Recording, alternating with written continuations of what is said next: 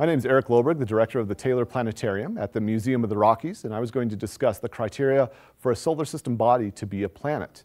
Many people are wondering now, Pluto is not a planet, so what is it, and what does make a planet? Well, three things decided the IAU, which is the International Astronomical Union. In 2006, they took a vote, and they have three rules for things to be a planet. And rule number one is it has to go around the sun. It has to orbit the sun. This eliminates all your moons, which are going around the planets. Otherwise, you have very large moons. Some of the moons are larger than Pluto. Some of the moons are actually larger than Mercury. And so if you just say anything that's going around anything, you're going to have a lot of planets. This eliminates the moon. Number two is the object has to be basically round. It has to be spherical. And this gets rid of lots of asteroids. Otherwise, you have the asteroid belt going around the sun.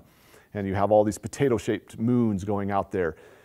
Also, this somewhat tells you the size. If something's hemispherically stable, if it's just about round, it's going to be a big object. And so that kind of says it's probably a planet, not just a moon or a comet or an asteroid. It's round. It's big enough to make that round shape. And number three is it has to have cleared out its local orbit. It can't actually be in a band of asteroids. And that's kind of what dooms Pluto, and that's what also dooms some of our, there's one round asteroid called Ceres.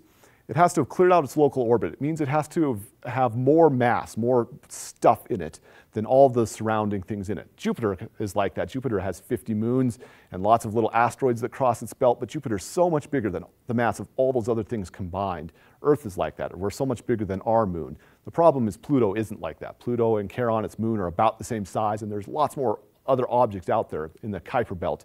And if we named Pluto a planet, you're going to have to start memorizing more planets like Makemake and Eris. These other large objects that are out there, they're going around the sun, they're spherical, but they're not quite planets. They're just a little too small, and there's a lot of them. It's basically another asteroid belt out there called the Kuiper belt. I'm Eric Loberg with the Museum of the Rockies Taylor Planetarium.